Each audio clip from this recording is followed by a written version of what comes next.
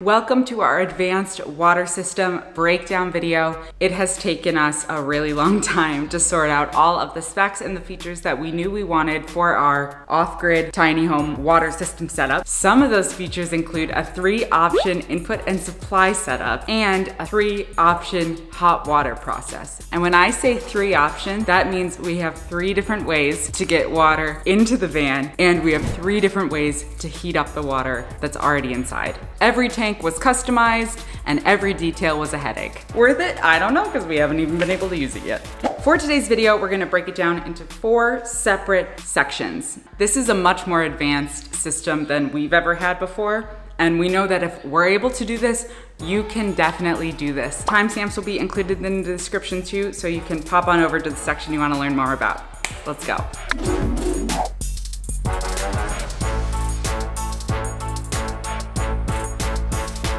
We knew we wanted to have 2 underslung tanks. So our freshwater and our gray water are mounted underneath our van. A lot of people will avoid putting their freshwater under the van because of the fear of freezing. So our workaround was to install in both tanks a small heating element. This does not heat up the water to be warm for your shower. Instead, this just will keep it a few degrees warmer than freezing. I'm surprised that these are commercially produced vehicles and there is no really good solution for all of them. So we decided to make these custom shaped so it does nothing to our clearance. It kind of fits up there like a jigsaw piece.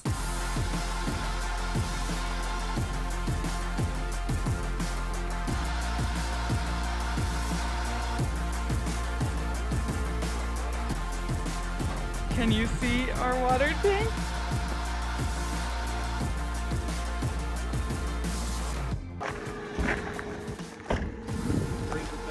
Where'd it go?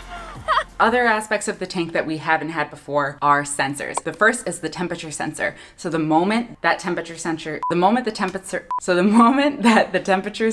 sees the water is starting to get too cold, it will automatically turn on the heating element. Look, just to remind you, bits and pieces, that we have the sensor, we have the heating element, and we have the release valve right here. Then we have, look, welded the lowest point, so we can be sucking the last little bit of water in there. Then we have this just as an attachment for the hose, so it stays actually there. It doesn't go over bump and ends up being there. So we know this is gonna stay there even after we weld it. Another one of the sensors we installed are for levels. This is something that we've missed in every vehicle that we've lived in so far, and that's just to have an understanding of how much water you have, and you say, okay, in the next few days we're gonna need to fill up some water. Let's start plotting our route or planning out if we wanna visit a campsite to fill up. It gives you a better idea of what your week can look like. We want to have the gray water in between axles, between front and rear wheels, because that's where we have the sink and that's where we have showers, so super easy piping. And then I took the spare wheel out and we're gonna mount the fresh water behind the rear axle. One thing that is cool about both these tanks too is that they have a release, so they can both be empty and winterized, or when you are going out on a really long drive, we decided that we didn't want to have to be lugging 150 kilos of water. We would just burn more diesel than anything else. The gray water release is on an electric ball valve, and the switch for that is mounted at our dashboard. And one of the coolest parts about that too is that with that electric ball valve, we also put a nearby camera and a light, so that when we are deciding to dump our gray water from the cab, we're able to see exactly if we're over the canal. We're using the light, press the button, whoosh. Every component used for the tanks themselves is included in our parts list.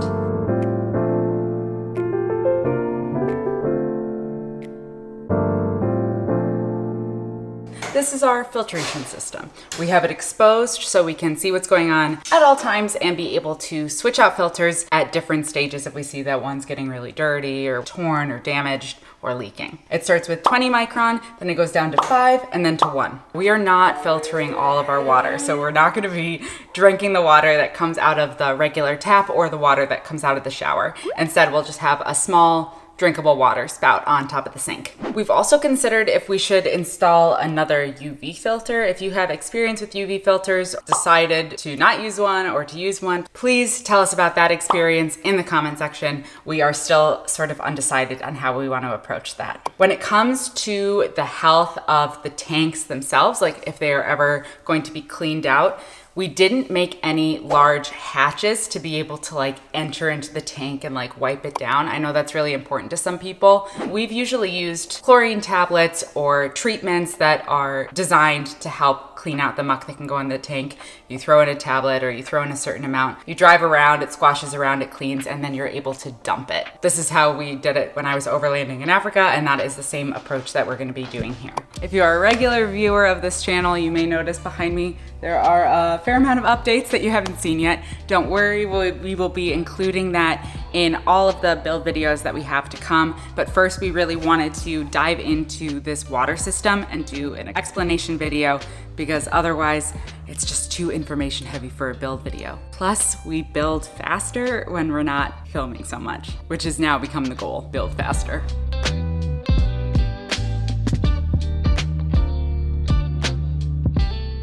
Now on to part 3, our 3 options for obtaining water. So getting water and running water into the camper van. The first is the most obvious and pretty much the one that everybody uses, which is filling up via an external hole, external tap, what's the word? Oh, it's pretty bad to not know that. Is it big enough? Ignore all the heating stuff. Let's just...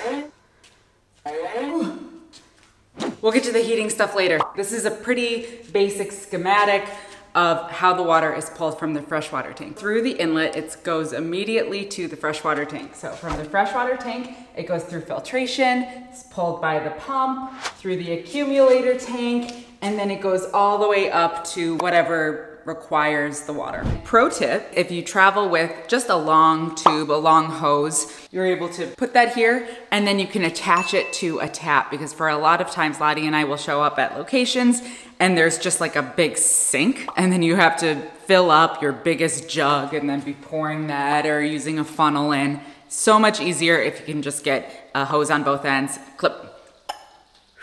But let's move on to the 2 other options, which are objectively more interesting. What makes our layout different is this little section right here, because you can see there's a little bit of a loop. Can you see it? Can you see it? Down we go. Wow, down, wow. We have this external water quick connect, and this can do 2 different things for 2 scenarios that we found ourselves in quite a lot. The first being when you roll up at a campsite and they have a hose next to your spot. So one of the features of this fan is that we're able to connect that hose to this quick connect spot and bypass the tank. These open and close, so that forces the water to go in a certain direction. With the campsite hose, for example, that already has a pressure. So the moment that we turn out of the sink, the pressure from that hose is then released into our camper van. How would we change the handles here? Well, first we turn this one down. We can completely pass that whole section and we have a beautiful path. Even for winter, we could have this quick connect clipped there. We don't have to be heating up the tank because the water is not sitting with us. One thing that we really wanted last time was we found this incredible creek and we wanted to be able to take some of the water and use that for our dishes and everything else. With this same feature, we'll have a hose that also has a filter on the end of it. We'll be able to set it in the creek and use our water pump to suck water from the creek into the tank. So to do that, change this handle, but obviously the water needs somewhere to go, so we would also change this handle here. And now the water pump will suck directly from the quick connection hose and deliver that water directly to our freshwater tank.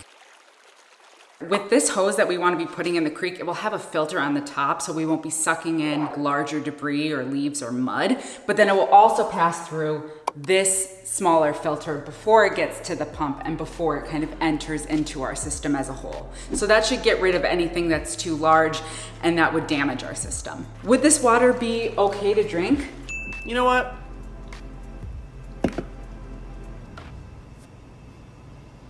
No.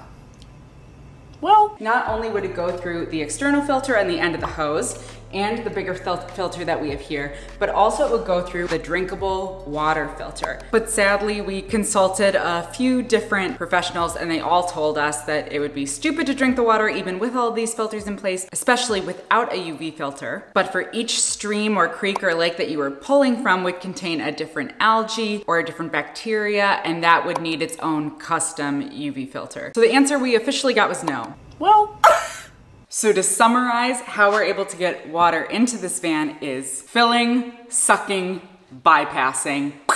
Have any of you done this before? Because I've not even traveled in a van that had these features, but I know that I've heard it in some professional conversions. I've heard people using it.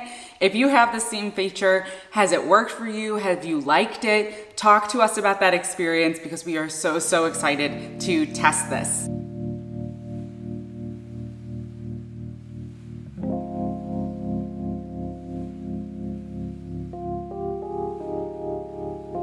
Now I can show you what I've been hiding. Yeah, buddy. So hot in this heater PDF, I had to put my hair up. And now on to number 4, which is kind of a fresh idea. Like the whole plan has only just been solidified in the last few days. And it was largely in part from one of the groups that we're members on Facebook, a nomads group.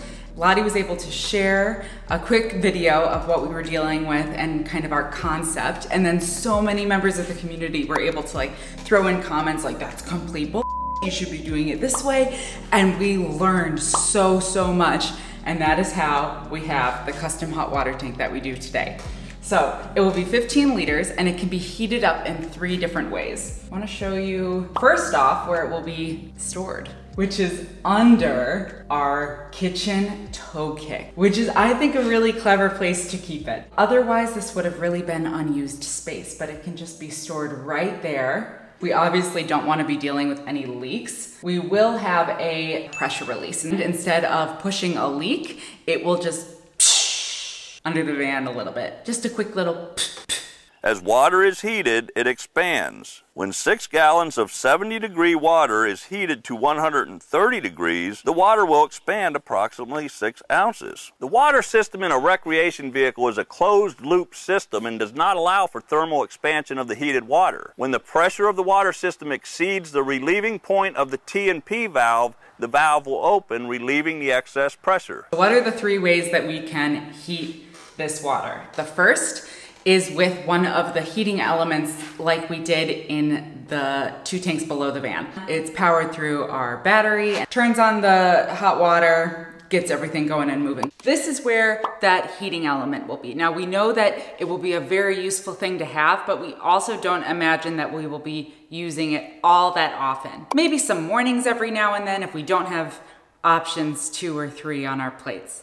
This water will be able to be heated up from the engine as we drive. The idea that we can use the heat from the engine to then warm up our water is way too cool. And this thermostatic valve that you see between the motor and the tank, this has a sensor to make sure that it's not allowing the engine to start cold or to not be properly heated within itself. So this is triggered when the motor has excess heat that can be shared with the water tank. All of the heat that generates then will be pushed through all of these pipes and go throughout our water tank, therefore heating up the water that is around that piping within the tank. By the time it gets to the end of the pipe has cooled down quite a lot. And then that is pushed back to the motor and is used to cool down the engine. From some of the forums that we read through and some of the Facebook comments, some people who have done a similar system to this said that just a 20-minute ride to the grocery store has heated up all 10 liters of their hot water tank, which is absolutely incredible. The idea you can just go to the store and then you're guaranteed a hot shower. And then the third way that we're going to be able to heat up this water is from our diesel heater. Because our hot water tank is located under the kitchen in the toe kick, every time we have our diesel heater on, a branch will be blowing through the toe kick to warm up our feet while simultaneously warming up our hot water tank. For us, 15 liters between two people, that's a lot of hot water because simultaneously that's being mixed with cold water. I don't need a recirculating shower, baby. With this much hot water and this much water, I'm gonna be taking long hot showers all the time. We are so lucky to be living in 2022, everybody. I can't imagine trying to explain this to someone like my grandma or my great-grandmother. They'd be like, what? Hot water in a vehicle? You're showering? Cuckoo for Cocoa Puffs. If you see any mistakes or if you have any experiences to share, please put them below in the comment section because it's not only us who reads them, it's hundreds of people read those comments and you can really help out the community. And hopefully by sharing our thought process and our reasoning, it can have a nice ripple effect on the community and hopefully some companies. Thank you all so much for watching and hopefully we'll see you in the next one. Bye-bye.